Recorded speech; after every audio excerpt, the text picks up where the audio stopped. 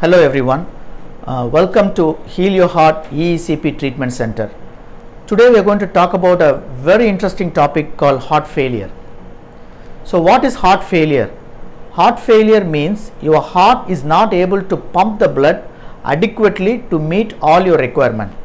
For example, everybody requires some activities. They have to walk inside, they have to run, and all this normal activity should support by the heart. When the heart is not able to support even the normal activity of an individual, then it is called as heart failure. So what is a major cause for this heart failure? Even though there are so many reasons, 90% of the heart failure is because of the reduction in blood flow to the heart muscle, which causes myocardial infarction or heart attack. So when there is a reduced blood supply to the heart muscle, the muscle usually die because of the lack of blood or lack of nutrition.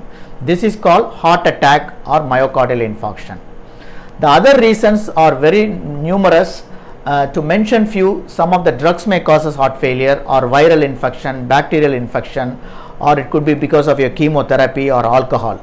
So even though all this is there, heart failure mostly because of myocardial infarction is a common entity. Now in our clinic, usually we see another group of patients with heart failure because they are diagnosed. In spite of them, they are absolutely normal.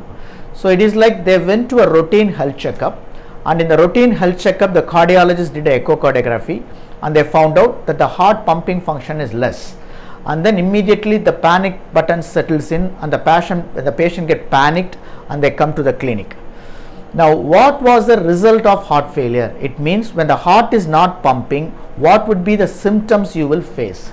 The most of the symptoms in heart failure is because the heart as a pump is unable to give the blood supply to all the organ as it is needed.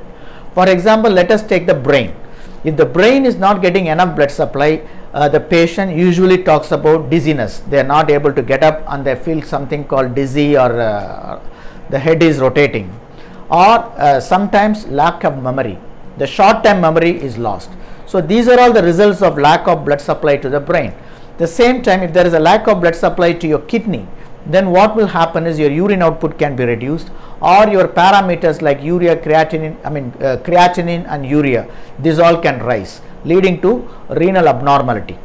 If there is a reduction of blood to your liver, liver is an important organ, it needs continuous blood supply. But if there is a reduction in blood supply to your liver, what will happen is the liver enzyme started elevating, and the total protein the liver produce also can come down, causes renal problem. And finally the lungs. And the lack of blood flow, usually what it happens is it start accumulating fluid in the lungs, so the patient become breathless. Even a minor activity they feel short of breath, or if they lie down they started coughing and getting up because of the fluid accumulation in the lungs. So with all this ongoing, the next important question I think in the patient perspective we should answer is, my heart pumping function has gone down, doctor, could it be recovered or it cannot be recovered? Couple of years ago, we cardiologists thought that once your heart pumping function is lost, it could never be recovered. It's like a one-way street. But now a lot of recent advancement in medical management and therapeutic strategy like enhanced external counterpulsation, EECP, we are sure this heart pumping function can be recovered in most of the patients. So it's not a one-way street, still the heart pumping can be recovered.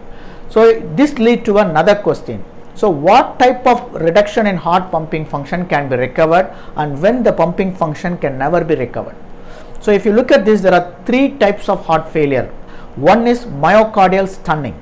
Stunning means suddenly some news, or if someone suddenly hit you, you are stunned. You could react back to him or react back according to the situation, but unfortunately you are stunned and you are not doing any effort even though you are strong and healthy. This is called myocardial stunning. In the heart, what will happen if there is an injury to the heart? It could be anything, it could be a viral or it could be a lack of blood supply. The heart goes for a stunning. So this stunning is absolutely recoverable, because mostly it can be couple of hours or couple of days or weeks, but still the heart pumping function can be recovered up to the normal level. Second is myocardial hibernation.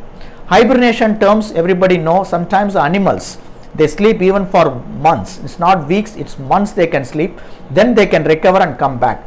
But remember, this myocardial hibernation happens when there is a lack of blood flow, and this lack of blood flow is sustained for a very long period, so the heart become hibernation.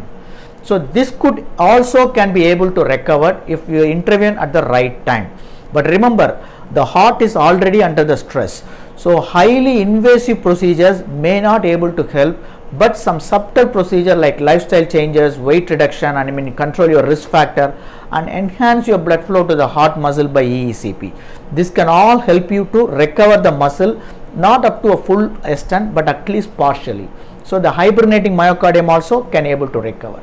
And the third and final is what we call as a myocardial infarction or dead. The muscles, once it is dead, unfortunately it could not be recovered. But in spite of the dead muscle, still there is a silver lining. Patient come back and say, I will look at your echo, maybe we look at your PET scan and said your muscle is absolutely gone, which cannot be recovered. But in spite of that, your body will help you. This is what we call as a body's natural mechanism to compensate for your low pumping function. These type of patients are called compensated heart failure patient. So the body itself is able to adapt for a new environment, the reduced pumping function, and these patients are usually asymptomatic. They were able to do all the routine activity and some minor exertion without getting into shortness of breath or easily fatigability.